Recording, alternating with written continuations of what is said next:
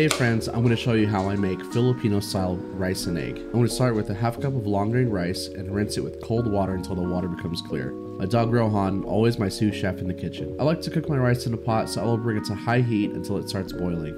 Once it starts boiling, I will bring it down to a simmer for about 15 minutes. Filipino rice and egg usually includes some sort of side of meat. I had hot dogs laying around, so that's what I'm using today. I bring a skillet to a medium heat and coat with oil, drop in 2 eggs and let those boys cook through. Add your favorite seasonings. After the eggs are cooked through, I'll cook through my hot dogs and get those nice and cooked up. I like to top my eggs with some crushed red peppers and soy sauce, but feel free to add whatever else you like to. And throw those hot dogs right on top. I then like to top everything off with a good sprinkle of furikake. Grab your favorite drink and enjoy.